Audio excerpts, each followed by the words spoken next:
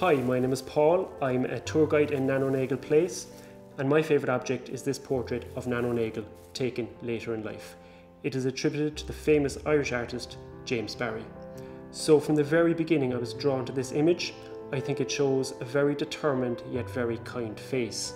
When Nano was sitting for this portrait, she would have been at the height of teaching in her cabin schools, reaching out to the Ursulines in Paris, and walking the streets of Cork City helping young and old.